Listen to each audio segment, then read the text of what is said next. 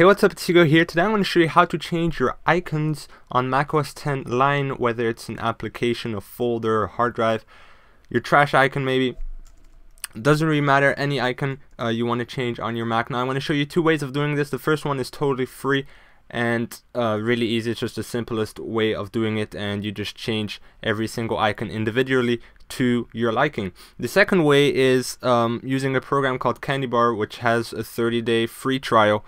If you're going to change your icons very frequently, you might want to consider getting that application, since it allows you to literally download whole packs of icons and just apply them all at once without you need to doing any separate work and all that stuff. So you can just use all icons at the same time, and it also allows you to do some other cool customization. So let's get right into the free way first. Now the first thing you need to do is of course get icons, because you need to download icons first before you can change your icons. So I'm going to show you one website which is really simple to use, and that's why I thought it was a good idea to show off this one. It's called WeLoveIcons.com, and once you go on there, you can go on the Mac category, and you'll see tons of icons, and you can just get any icon you wish to download. So I also have a series I hold most of the time every week, which is called the Look of the Week, where I show you where to get the best wallpapers, icons, docks, all kind of customization things for your Mac. So you can also go ahead and check out those videos, which are on my channel, where I also show every week new icons and whatnot. So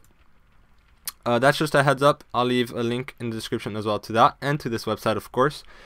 And let's go with the Twitter icon here. So once you click on get icon, we'll probably redirect you to the authors page, where you'll be able to download these icons. So in this case, it might not look like this, might look totally different, but somewhere on the page you'll be able to download these icons. So right here, in this case, it's here. So you click on that, it's going to start downloading, and you should get them in a zip file probably. So just double click it to unarchive it, and then you should be able to open that in your Finder. So I have my two icons that I've just downloaded right here.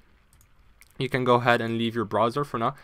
Now when you download icons, they come in two different formats. You have the .icns format, which I got right here, which is the official format for icons, but sometimes they can still come in .png. Now both of these formats will work. If it's not one of these two formats, it probably won't work, or just look very bad once you've applied the icon. So I'm going to go ahead and use the .icns icon, since that's the official and most common format for icons. And now I want to find the application I want to change my icon of. So of course in this case it's Twitter. So I already have it in my dock. So if I want to go ahead and pop up a new Finder window that's going to automatically select it for me, you can go ahead and hold Command on your keyboard and click on that application. It will automatically pop up a new window for you and highlight your application right here for you. Of course, if it's not in your dock, simply open a new Finder window and browse to that application. Once you find your folder or application that you want to change your icon of, go ahead and right click it and select get info. This is going to pop up a little new window here. It's called the info panel, or whatever you want to call it, and you can go ahead and leave that other window. And as you can see here in the top left, you'll be able to change your icon. Now before doing that, you need to copy your icon that you've downloaded. So go back to your icon that you've downloaded, go ahead and double click it. It will automatically open it up in preview. And sometimes you have just one icon, sometimes you have multiple icons. As you can see here, I got them in different sizes. Now of course you want to have the biggest size, since that looks the nicest. The higher the resolution, the nicest the icon's gonna look. So go ahead and select the whole icon with this little tool. It should already be selected for you, and select everything, and then do Command C to copy, or simply go in your menu bar and do edit copy. Does the exact same thing, and then you can go ahead and quit out of this. And then go ahead and go back to your information panel. On the top left, go ahead and select that application. You should see a little blue highlight around it. That means you've selected it, and go ahead and do Command V to paste your icon on there. And sometimes it will ask you for your password. As you can see, if you change an application, most of the time it will ask you for your password. If you're changing a folder, it probably will not ask you for your password. So it doesn't really matter as long as the icon is going to change. Now as you can see, I've changed the icon here. It's changed for the application. And sometimes when you have the application in your dock here, as you can see, it's not going to change right away to the new icon. It's still going to be the old one. Now there's two solutions to this, or just simply remove the application from your dock and put it back in, or just launch the application. You'll see if I launch Twitter right now, boom, right there, it's changed icon right away. So that's just a little update at the dock point of view, or the dock side, but if it's not in your dock, you shouldn't have this problem at all. Now of course it's the exact same thing if you want to do it on the folder. As you can see, you simply do get info and change the icon at the top left. So it doesn't matter if it's an application, a folder, something else, a hard drive, maybe a mobile hard drive that you've put in your computer, you can still change the icon of that. And that's the exact same thing. One more thing I want to show you guys is CandyBar, which is an application you can download. There's a 30-day trial. Now I'll leave a link in the description, and it's very, very handy to not only collect all your icons and organize them very nicely, but also to apply them really easily. Now here in the top left, you can choose what you want to change. Now the first one is just your system icons, and here you have some default icons, some folder, and here you can, for example, change the generic folder icon, which is really cool because that means that every time you create a new folder, it's automatically going to have that new icon that you want for it. So you do not need to change that icon individually anymore. You can also change your empty trash, your full trash icon, your finder icon, and all that cool stuff. So even for CDs and stuff like that. So it's quite advanced, all the stuff you can do.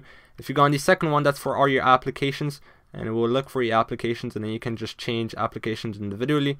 You can just simply drag and drop. So if I want this icon for Photoshop, I just drag and drop, and it's automatically gonna put it there, and then I hit apply icons and it will apply the icons for me. But the cool thing that really makes this definitely worth it is if you get big packs of icons, you can simply click on use these icons right here, and it will apply all these icons that you have right here automatically to your computer, where it can change them. So for example, here all these folders have changed. Downloads is green, this is orange, this is all that cool stuff. So it will automatically change all your icons that are part of that icon pack for you, and do it all for you at once, which is of course really, really handy if you want to not waste too much time on this. So that's really cool. It does offer some other things than changing icon. You can also customize your dock here, and you can change the background image of your dock and whatnot. And sometimes you can even open docks with icon bars. You can see here this icon pack also includes a dock, and I can just click on use this dock, and it will automatically change that for me. And then when I hit apply and put in my password, it will automatically ask me to relaunch my dock, which you can do then. And then you have your new dock here, nice with that little old paper-ish look to it. So that's pretty cool. You can also change your dock, and you can even change more icons if you have different hard drives and whatnot. So that's pretty cool. It does offer you quite a lot of things. It supports almost any format you put in there, and you can just drag and drop folders, whole packs of icons right into the sidebar here, and it will automatically create a whole icon collection for you. So I just want to give you a heads up that if you're going to use or change your icon very frequently, you might want to consider getting this application, since it really makes it much easier for you. So that's it on how to change your icons on macOS 10 Lion. I hope I covered everything. I didn't want to make it the really simple one, just quickly change the icon. I just really want to show you the different ways you can change icons. Now there's also other applications out there. I think there's an application called LiteIcon, which kind of does the same as CandyBar, except it's a little less advanced, you might say, although it's free. So I might, if I find the website that makes that, and if it's still updated for Lion, I might put a link in the description. So be sure to check the description if you want any more info, and I might put a frequently asked question there. And hopefully I covered everything. Of course, you can go ahead and comment down below if you have any questions, and if you do find this video useful, you can go ahead and subscribe if you haven't already. And of course, I always appreciate a like. Well, thank you a lot for watching. Be sure to check out my 2 previous videos down there, and my, of course, social stuff there. You can go ahead and like me, or I think, follow me, and circle me on Google+, Facebook, Twitter, whatnot. So I'll thank you a lot for watching once again, and I'll see you guys later. Peace.